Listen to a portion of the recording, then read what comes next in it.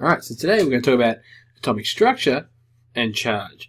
Now, when a scientist talks about matter, she's essentially talking about atoms. Because basically all matter in the universe is made up of atoms, sort of.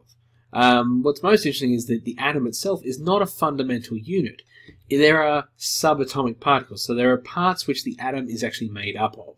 Now we're going to use today as our example a helium atom, okay? And this is how you would draw a helium atom. You have 2 protons in the middle, 2 neutrons in the middle, and 2 electrons. Now this middle section is what we refer to as the nucleus.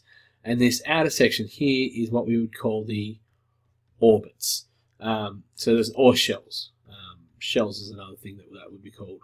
So that's the electron shell or the electron orbit.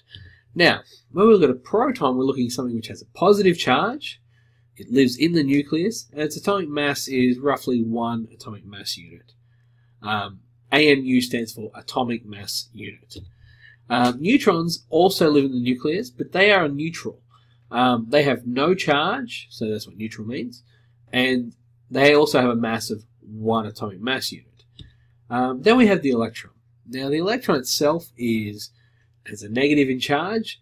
It orbits in the shells.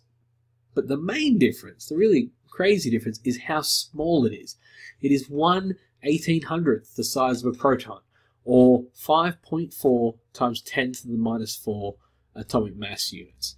Now, let's have a talk about charge. You'll notice something really interesting here in that we have the same number of positives as we do negatives. So when we talk about atomic charge, we really want to remember that most atoms, they tend to be neutral. And this means they have the same number of electrons and protons.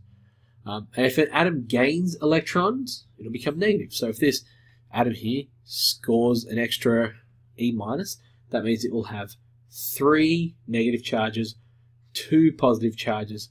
So its overall charge will be -1. Now, if an atom loses an electron, it becomes positive. So if we lose this electron here, what we end up with is 2 protons, so 2 positive charges, 1 negative charge, and the overall charge would be +1. Now, we'll just have this so it's written down. The helium atom, He is for helium, has 2 electrons, so 2-, and 2 protons, so 2+, and its charge is 0. Okay, if we add a charge, add a negative, it now has 3 electrons, 2 protons, the charge is -1. Now, if you have any questions, feel free to ask in the comments below. We'll get back to you as quick as we can. Thank you for watching, and we'll see you next time.